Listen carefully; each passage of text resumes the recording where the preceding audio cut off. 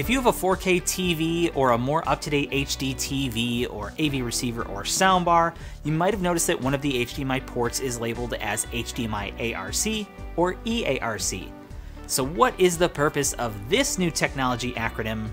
I'm Derek from Sony, and I'm going to break down exactly what this means and what it might do for you. So imagine you have your cable box, gaming console, Blu-ray player, all plugged into your TV with HDMI. And then you probably are using some sort of streaming application on your TV as well. Now instead of using your TV's little itty bitty speakers, you want to take advantage of that great new receiver or soundbar that you bought. That's where eARC comes into play. With the audio return channel, it allows you to use one HDMI cable to send that audio from the TV out into your soundbar or your receiver to make things very easy. So prior to HDMI ARC, sometimes you would have multiple cables plugging in between your audio device and your video device. One cable to carry the video signal and another cable to carry your audio signal. Now that that's kind of put into one HDMI cable, it makes it a lot easier. And on top of that, it's a two-way signal. So take, for example, if you have an AV receiver and you have your video devices plugged into it.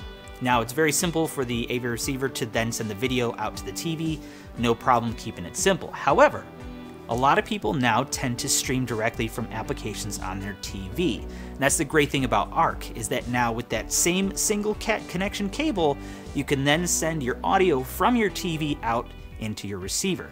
So it's a nice, convenient, less cluttered way to get a two-way path of video and audio.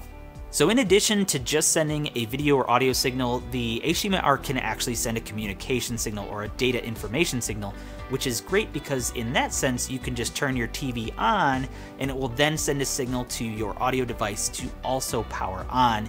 In a lot of cases as well, you can just control the volume by using the TV remote to control your audio system as well. And one final note on HDMI ARC is that your current HDMI cables should work just fine for that. But if you are looking to get into the features of eARC, which I'm about to talk about, you may need to update your cables, so let's just use this segue to go right on into that. So eARC came about because of the requirements of some of the modern sound technologies, such as object-based audio requiring a much higher bandwidth. And that's really the main purpose of what you get out of eARC, is that higher bandwidth, which will give you the capability of a 5.1 or 7.1 uncompressed surround sound audio format, as well as object-based formats such as DTS:X or Dolby Atmos. And if you really want to get a theatrical sound, eARC is really going to be the way to go. Now, as I mentioned in regards to your cables, now with HDMI ARC, you might be fine with what you have.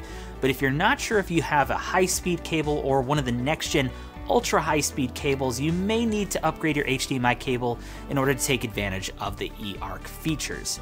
Now, I also want to mention that in terms of ARC and eARC, you need both a compatible TV and an audio device in order to take advantage of those features. So I hope this helps you understand exactly what HDMI ARC and eARC do and possibly some of the benefits of what it can do for you specifically.